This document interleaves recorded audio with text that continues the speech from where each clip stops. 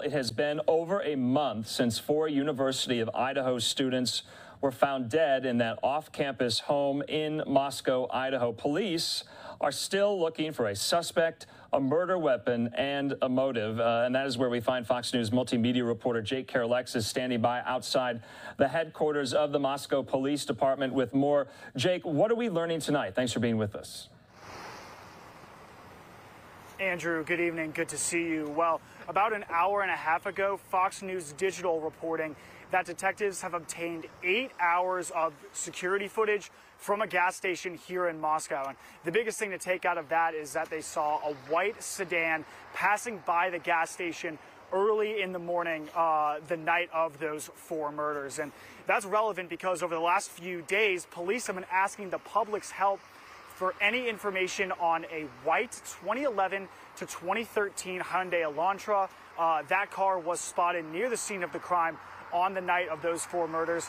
Police believe that whoever was in that Elantra could have critical information related to this case. And the Moscow Police Department has been combing through hours of surveillance footage. Hasn't resulted in any leads yet, but police are saying that even though they don't have a suspect, tips are coming into the department, and this is not a cold case.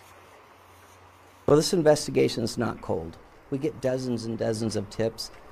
We sort through them, we prioritize them, and for sure, some of them are not good tips. They're not even relevant to the case. But every single day, we get a good amount of viable tips. Andrew, the county coroner here, told Fox News that investigators put paper bags over the victim's hands at the scene to preserve DNA evidence. Forensics experts say the victims could have the killer's hair or skin on their hands underneath their fingernails if they touched the killer trying to defend themselves. Andrew? Okay, so Jake, are police responding yet to this, piece of evidence, video and photos that Fox News Digital has obtained? Have they made any comment about it? Do they know it exists? Andrew, I haven't seen anything since the report came out about an hour and a half ago on if police have made any comments or if they are aware of this piece of evidence. It's our digital team reporting here on the ground, so we'll keep you guys updated on what we know as soon as we know what they know.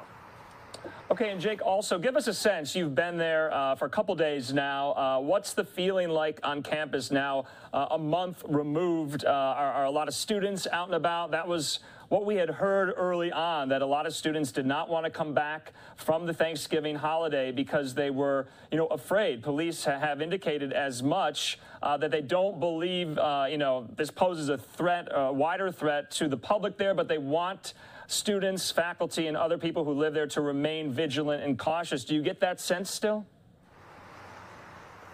Well, Andrew, I was on campus this morning, talked to several students how they're feeling about the investigation. It's been over a month. This is actually the last week of classes here before holiday break starts, and most of them said that they felt safe, they felt secure. They are planning on coming back after winter break as well for the next semester, barring anything crazy happening in this case. There was one student I talked to who said that some of her friends will not be coming back next semester, but everyone I talked to on the ground said that they are feeling safe. Again, about a little over a month removed from this incident. Okay, and Jake, just lastly, you've been outside the police headquarters. Have you noticed, any activity, people coming and going, any police officials? Still a lot of media around there?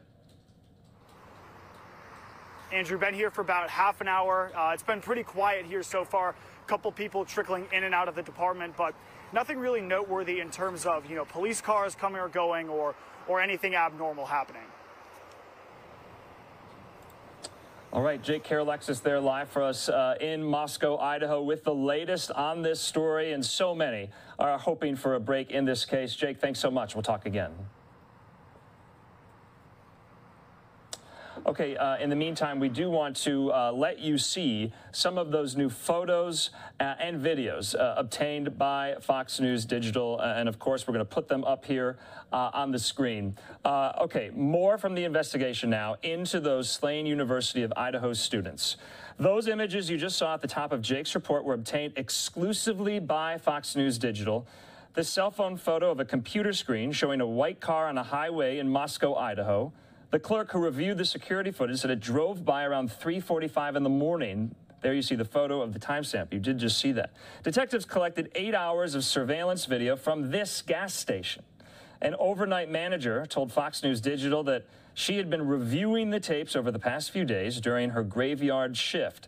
She says she saw a white sedan driving by real quick at 3:45 in the morning. That's around the same time the 4 students were killed. The manager said once she saw the car on the tape, she took a photo and sent it to police. Detectives arrived around 11 a.m. this morning to collect the surveillance video. Fox News Digital asked them while they were leaving if they found anything significant. One of them responded, not yet. Just last week, police, remember, said they are looking to speak with the occupants of a 2011 to 2013 Hyundai Elantra, who may have critical information on the slayings of Madison Mogen, Ethan Chapin, Xana Kernodle, and Kaylee Goncalves. And there you can see the timestamp there. So this is breaking as we speak. This is with a story in a case that has not had many major developments. I would say this is quite significant at the moment. There you can see that video obtained by Fox News Digital. Detectives going into that gas station, collecting 8 hours of surveillance video. And so that overnight manager had been reviewing the tapes over the past few days on her graveyard shift. We know, according to police there in Moscow, a lot of online and amateur sleuths have taken up this cause.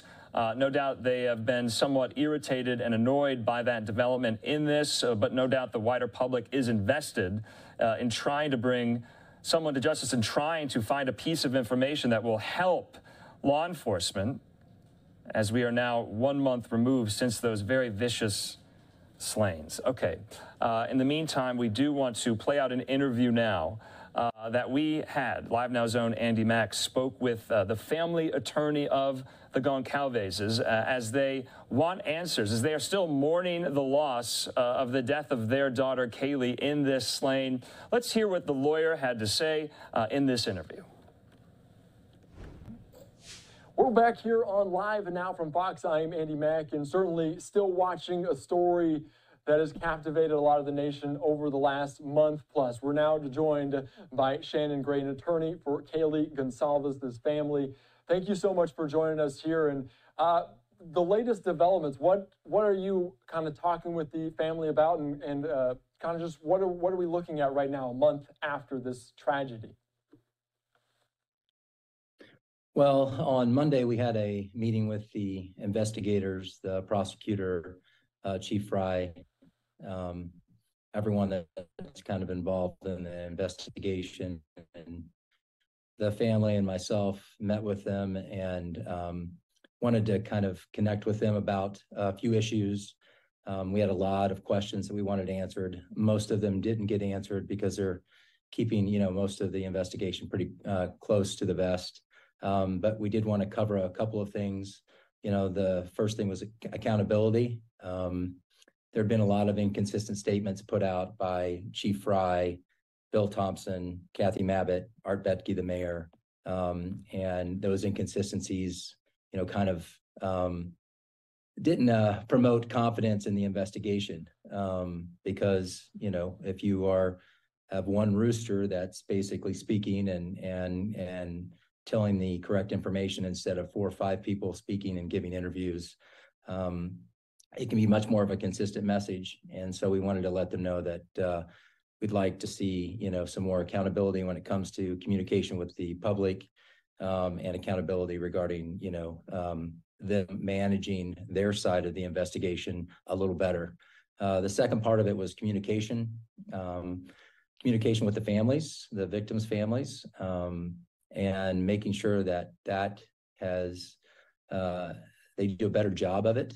They haven't done a very good job of communicating with the families. It's been kind of inconsistent.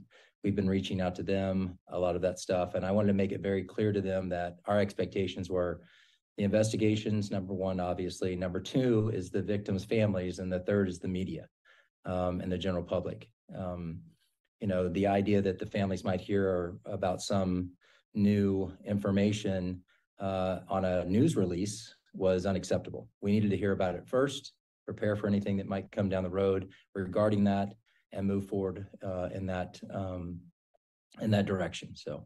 It is, and there's a lot of information we don't know. And like you said, police are keeping a lot of this information close as the investigation continues. How much does the families know, and how much does the Goncalves family know about what happened on that night? Well, there's been a lot of information that's been put out by the different parties. Bill Thompson made some statements about the targeting aspect of it that, Chief Fry walked back on. Kathy Mabbitt, the coroner on the case, has made a lot of statements, a lot of interviews, has spoken with different victims' families. Art Betke, obviously, from the get-go, the mayor of Moscow made the statement about crime of passion. So, we went in wanting to clarify a lot of that information. We wanted to, I had 5 pages of questions that, we were looking for. They wouldn't give us much information, if any, on most of the stuff. But we're hopeful that, the thing that we wanted to do is that leaving that meeting, the police asked us to, for the platform that we're using, giving some interviews, is to really focus on information regarding the 2011, 2013 Hyundai white vehicle, and the tip line being 208-883-7180, and getting information on that and putting that out to the public. I think that's an important piece of evidence regarding who might have been in the car, what they might have seen, things like that. And the fact that the tip line itself has been turned over to the FBI. So you'll have to be patient in your tips. There might be a prompting that you may have to go through. It may be a 15-minute or so phone call in order to get the tip in. But for us to, put that forward and make sure that people were aware of that, and that's a piece of evidence that they're really looking for. So. And over the last just week or so, the tip line has been opened, and you mentioned the car as well, that white stock photo that they sent out, and they post on their Facebook page about all the information and sort of tips. But we really haven't heard a ton from police as the media, and obviously we're a low priority here on the scheme of things. But is there more communication? Is there a daily communication between the police and the families? Well, that's part of it. I mean, there's a lot of questions that we asked during the meeting on why they are keeping certain information from the public, why they're not using the community more, and trying to find a suspect or a person of interest in the case. These are all investigative decisions that they're making, and we're going to hold them accountable for all of those decisions that they make. And we are, the one thing that people are very, we support the police, we support the investigation, we support everything about the people that are helping the investigation, but you also have to hold people accountable for the decisions that they make and hold people accountable in every job. I'm held accountable for the things that I do. Everyone is. So you can be pro-police, pro-investigation, all of those things, and support everyone that's involved, but still hold them to a level of accountability. And so, as part of the communication with the family, that's part of the thing that we wanted to clarify. We wanted to make sure there's daily check-ins with the family, daily updates.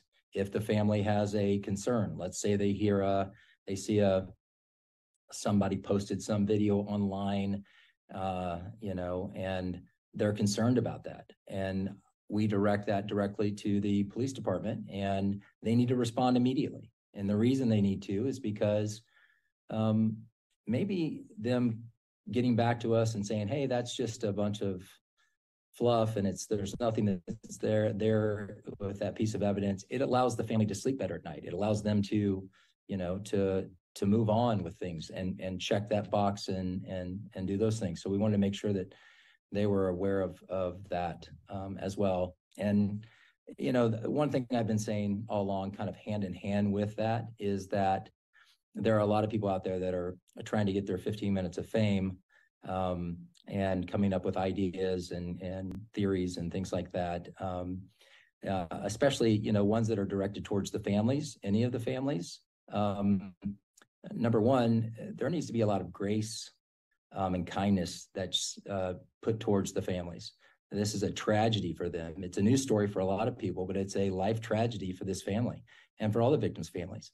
And so, a father or a daughter or someone making a statement and then them running with that statement and doing different things and twisting it in a way. These are people that have lost a sister, a brother, a daughter, and people need to, be aware of that and just be kind. And the reality of it is that the media shouldn't give those people platforms to speak. They're vile. And so the media needs to hold themselves accountable for that as well. If you are putting things out there and allowing someone to have a platform that's a supposed expert on the case, then you need to really think about what you're doing. So, and what good it's doing. And it's not good it's doing for the broadcast, what good it's doing for the investigation, for the families that are directly affected and will be affected for the rest of their lives. It definitely is a very traumatic moment for the four families, but also the entire community in Idaho, Moscow. Certainly a small, close-knit community, the University of Idaho, the student body as a whole. But amongst the victim families, obviously you represent Kaylee Goncalves and that family. Is there any communication amongst the families? Because we've seen different members of families speak out recently, and obviously as this investigation continues on, they're searching for answers. They want a little bit of peace of mind. How much communication is there amongst the families of these four tragic victims? Well, I mean, in our situation, Maddie's family was very close with Kaylee's family, so they're in constant communication with each other. I do think that that's been a little bit of a how would I want to put it, some damage control that has to, when you have an investigation and you put out the word targeting and you have sons and daughters that were there, and you don't know who the target supposedly is, or if it's a targeted house, or if it's even targeted at all, based on the information that's been released, that the families start kind of pointing fingers at each other, like, oh, well, maybe they were targeting them, and why were they targeting them in some way? So I don't think it really helped bring the families together at all. It kind of pushed them apart because they didn't know anything about the investigation. And so, you would think in a situation like this that all the families would be together, Kaylee and Maddie's families are very close, but we haven't had much contact with some of the other families, but I've only been on it for about a week or so. So the history of the contact with the families, I'm not really sure on as far as how long or what type of communications they've had. So correct. Yeah, I wanted to ask that question. And I think the most recent development we've seen, obviously, the police putting out the car, but we also saw some of the possessions of these victims being removed from the house. How important was that to the Goncalves family to maybe get some possessions out of a potential crime scene and get it back to them? Well, I mean, it's, you can look at it two ways. I think it was a big deal by the police, but I'm not sure it was such a big deal to the victims or the families. These are belongings that were involved in a murder or surrounded a murder. And, sometimes you have different emotions with that. Sometimes you want to cling on to those belongings, and sometimes you just want to push them away and never see them again, depending on if they bring up memories of those things. So, is it good that they return the items? Yes, it's great. But I'm not sure it's something that I would hang my hat on as far as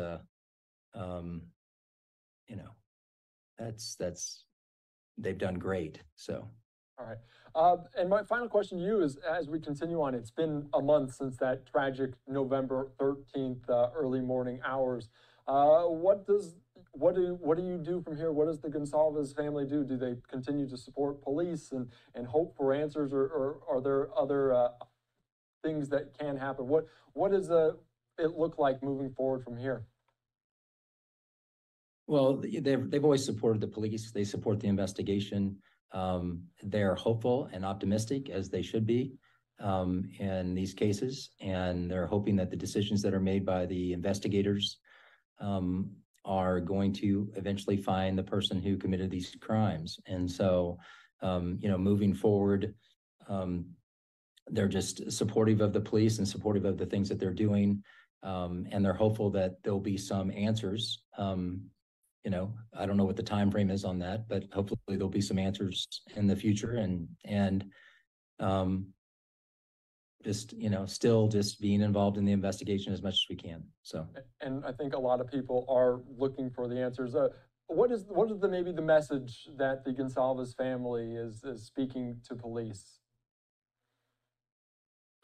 well, like, you know, I mentioned earlier, our first is accountability. We want to make sure that the police are doing the things that they need to do, and they're making the right judgment calls about certain things.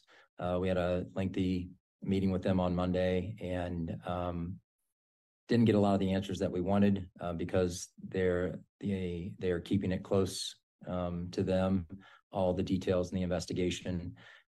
We pointed out a lot of inconsistencies that we thought have been put out to the public, and different things. We mentioned some other things to them. And then, you know, the communication with the families. We wanted them to really make sure that that was a priority for the police department, not just our family, but all of the victims' families. And so, and then, you know, the police are the police car, the car that they're looking for, the white Hyundai, making sure that people are very aware of that. And then my last was just the media holding people accountable for people that probably shouldn't be speaking about things, and offer some kindness and some grace towards all of the families. So. Yes, all of the families. Thank you so much, especially as we're heading into the holiday season. Certainly a hard time for a lot of the people. Shanon Gray there, the attorney for Kaylee Goncalves, his family. Thank you so much for joining us here on Live Now from Fox. We appreciate the insight and hope we have answers soon.